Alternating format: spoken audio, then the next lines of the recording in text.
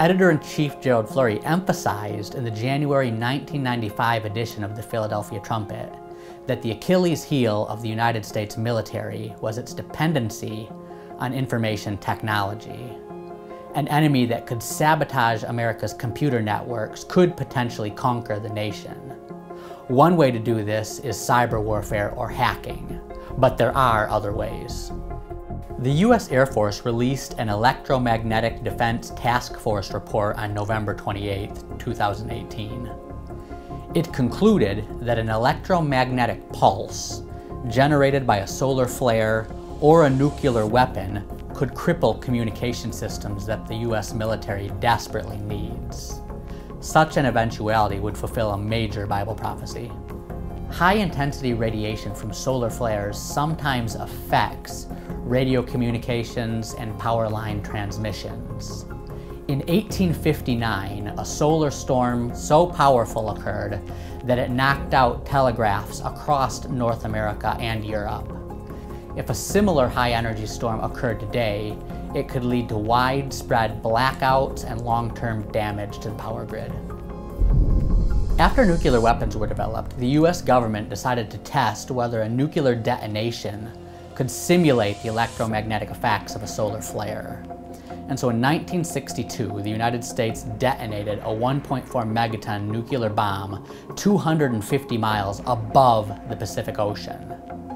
This high-altitude detonation caused catastrophic effects even 900 miles away in Hawaii, knocking out streetlights and causing all the phone lines to go dead.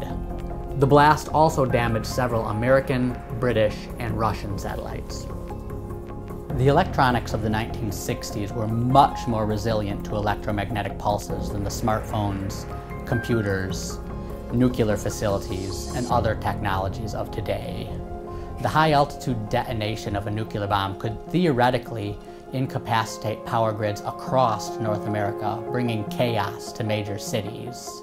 Such a blast would also disable vital technologies that the military relies on for communication. Communication between bases would be cut off, and weapon systems could be rendered useless.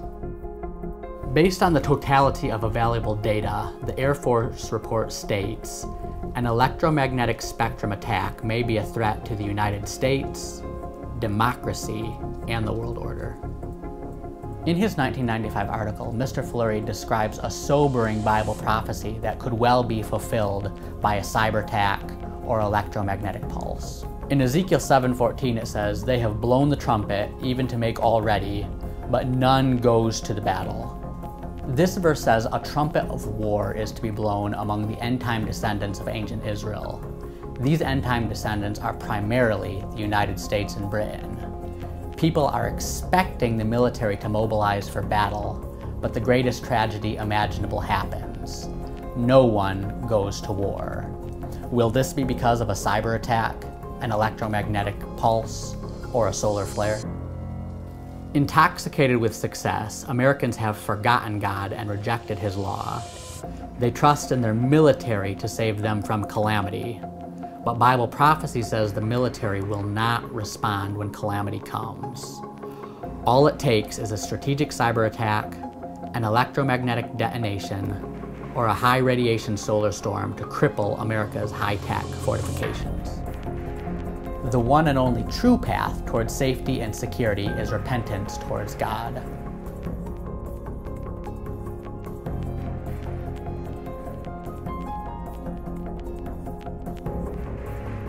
To understand more about what the Bible says concerning America's misplaced trust in military technology, read Gerald Flurry's updated article, America's Achilles Heel and Germany.